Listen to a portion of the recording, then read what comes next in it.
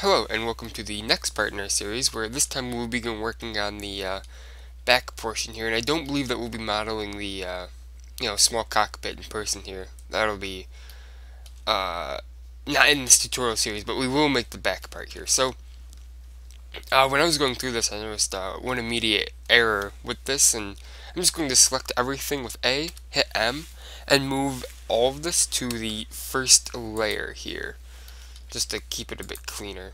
And then we'll go on the second layer and we'll begin working on this. Now, don't worry about sizing it correctly to the thrusters yet. We'll do that just later. So Shift S, cursor to center. Shift A, and we'll make a Bezier curve.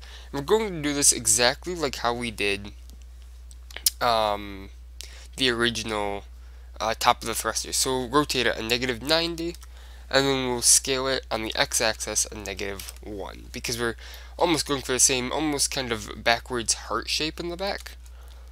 So let's also go into our Bezier curve settings and make resolution about 3 for now. Then we will subdivide this once and make this flatter, splay it out some. Then in the back, I actually want it to be a bit on the flat side. So let's set that up. Something like that. Just shape it a little bit more here. It looks pretty good to me. And then we just take this one and we just push it up some. As you can see, that's how we're going to get that shape to come in. So now we just take this, Shift D, hold Control and move it up one, and scale it in on the x-axis, and then scale it down on the z-axis a bit. And Shift D that, Control, and move it down one. And we will also want to scale this one.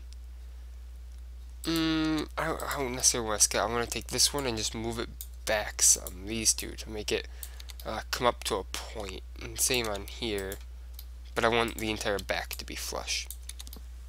Alright, so select them all, hit Control J, and then it's all one curve, and then we will select that and hit Alt C, mesh from curve.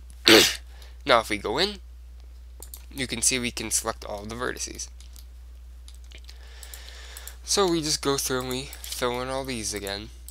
And the nice thing about this method though is that they've all lined up really nicely using the exact same curve multiple times. So it's a little bit monotonous, but nothing too bad.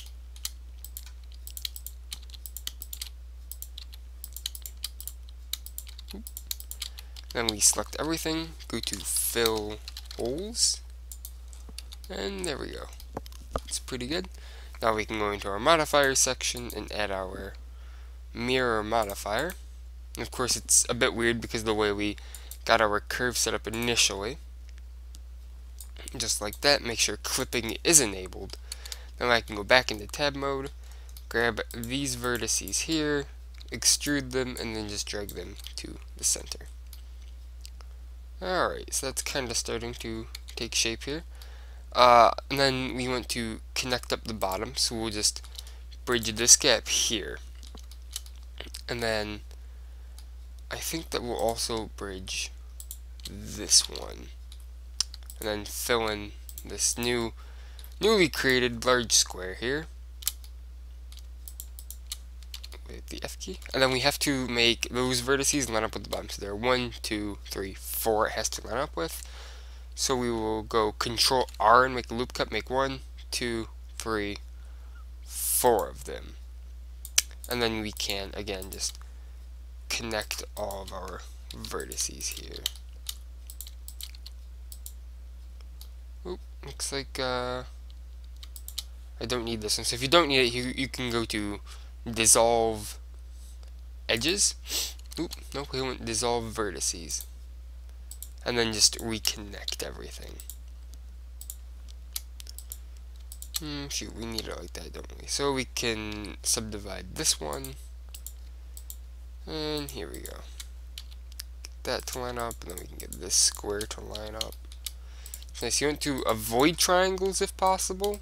Squares just seem to work better for geometry all around.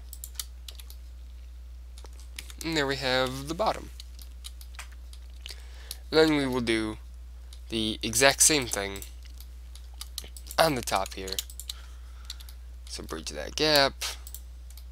Make sure you have the correct vertices lined up. Once again, fill this. We have 1, 2, 3, 4. 2, 3. There we go. Then we can just fill in all of these here.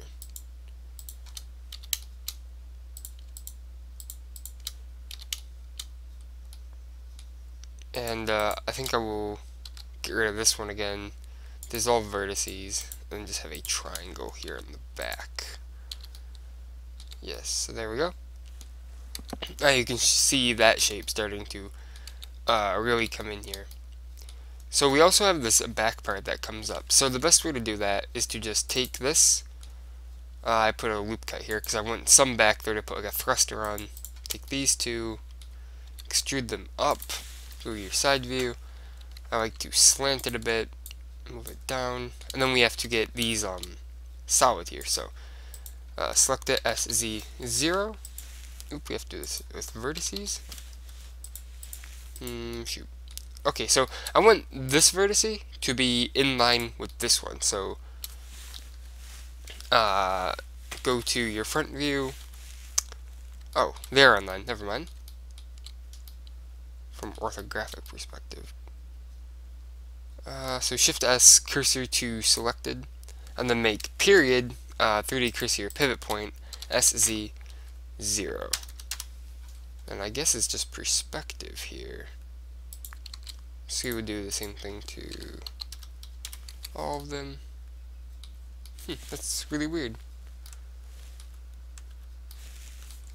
Does not look right. So I'm actually going to make it like that some.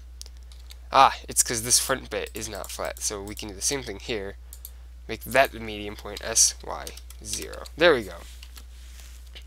Now we can get everything flat.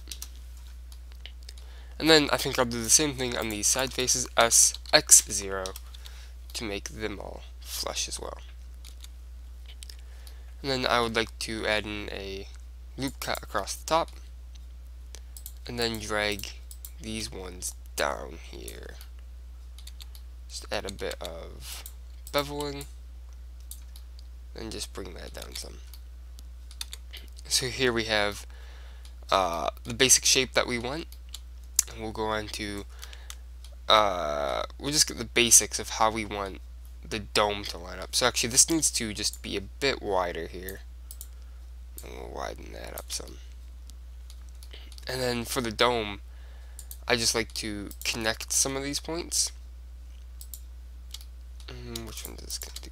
Here, here, here. Fill in that, fill in that.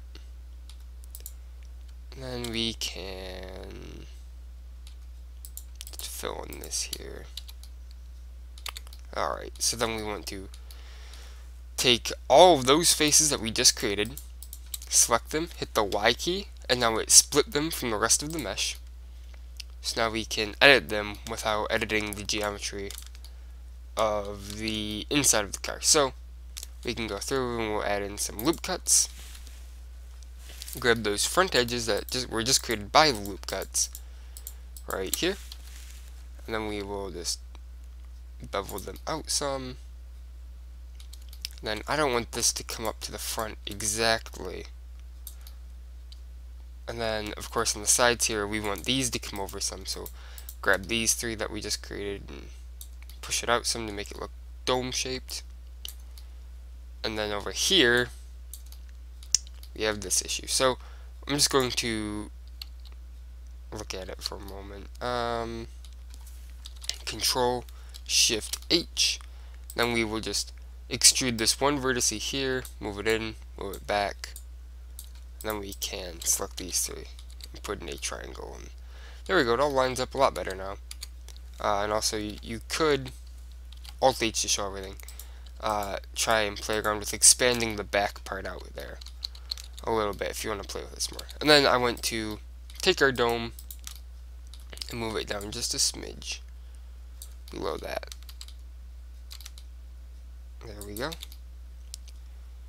You can see the basis of how this is going to come in. This back bit is way too long here, so we're going to squish this in some. There we go. And back here we'll put some vents and some thrusters on the sides, and we'll start off by adding our subdivision here as our last step. And now it's very gross and lumpy, so we'll go and we'll add a couple of loop cuts here to just straighten that off. We can't use the bevel modifier here. I did try with that, and it didn't work with our geometry. So then I also want a nice sharp crease, so the best way to do that on here is to mean crease it, and that just makes it nice and defined. And then right here on the front, it's just a bit flat, and I want it to be a bit more pointy here. There we go. Then we just can go in and just clean up our dome here some. Alright, let's get the triangle here. Make sure it's overlapping into the mesh each time. And then we will make that dome. We'll just make it that dummy black we created. Oop. Make everything else, and then add a new texture, dummy black, and hit assign. And there we have the basics. You can see how this is starting to come up. I just tweak these just a little bit, make them perfect. So yeah, I think we'll call that it for this tutorial. So I will see you in the next one. Thank you.